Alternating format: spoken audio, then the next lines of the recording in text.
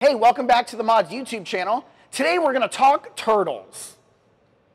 Welcome back to the Museum of Discovery and Science. We are currently standing in our Ecoscapes exhibit here, and today I am joined by a very good friend of mine, our marine turtle permit holder and turtle nerd, Brenda. How you doing, Brenda? I'm fantastic. How are you? I'm great. So I see all this cool stuff here, and I know we're going to talk turtles. A lot of the things that I've learned in my time here has been through you, so thank you for that. So Brenda, here in Florida we do have sea turtles, and I know that people get very excited during nesting season. When is nesting season for our sea turtles? So nesting season technically starts March 1st, but mama turtles don't always get the memo, and sometimes they start even earlier. This year we had the earliest nest on record with a leatherback nest in mid-February. So here in Florida, people get very excited when nesting season actually does happen. I guess the question is, what happens? Like, are they allowed to watch them nest on the beach? Who do I go to? Where can I find out to go see these turtles nest on the beach? That's a great question, because everyone should have the opportunity to see a nesting sea turtle, but it's important to do it in the right way. We offer our very own sea turtle walks here at the museum throughout June and July, and this allows you to see a nesting sea turtle in its habitat within a safe and proper distance from the turtle so that we don't disturb mama. Awesome. And on those sea turtle walks, what kind of turtle would visitors normally see?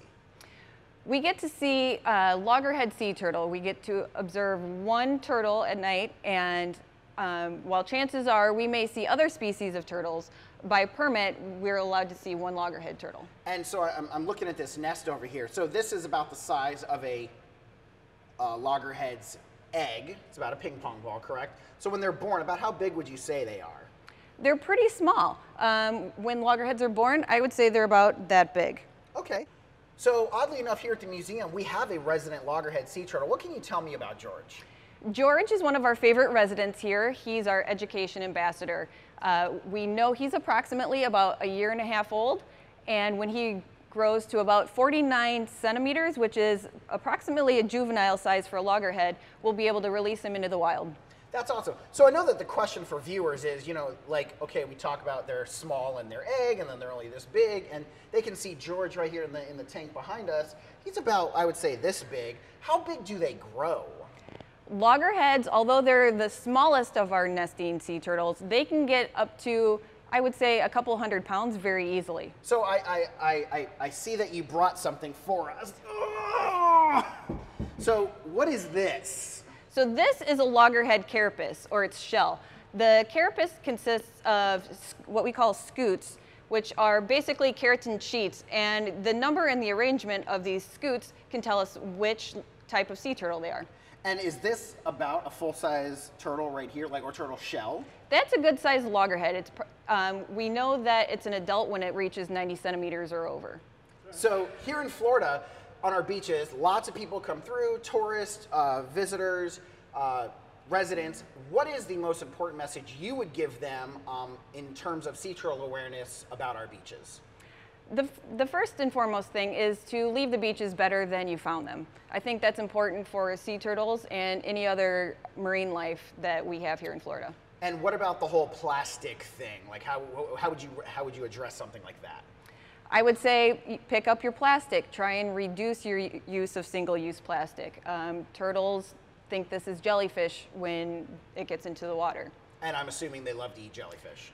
Leatherbacks and all sorts of turtles love jellyfish. Awesome. So weird question, Brenda, but why are you wearing that light on your head? Glad you asked. During our sea turtle walks in the summertime, the red light is better than a white light for nesting sea turtles and hatchlings that might be coming out. Awesome. All right, Brenda, so I also noticed you have 2 skulls here. Can you help me understand why they're here and how that helps you identify the difference between the two? One of the characteristics of a loggerhead is its massive skull. As you can see here, this is a replica of a loggerhead sea turtle skull, and this is a green turtle skull, which is a much bigger turtle with a very much smaller head. So you're telling me that even though the loggerhead is smaller than the green, it still has that much bigger of a head than a green sea turtle? Loggerhead turtles are typically smaller than green turtles, and part of the reason for this massive head is because they have such muscular jaws that allows them to crush things like mollusks and different types of sea life that they eat. Sometimes they eat better than I do. All right, thank you, Brenda. I appreciate that. And if you folks enjoyed, we'll see you again next time. Hey, we want to thank the Batchelor Foundation for sponsoring this today. And if you liked what you saw, make sure you subscribe below.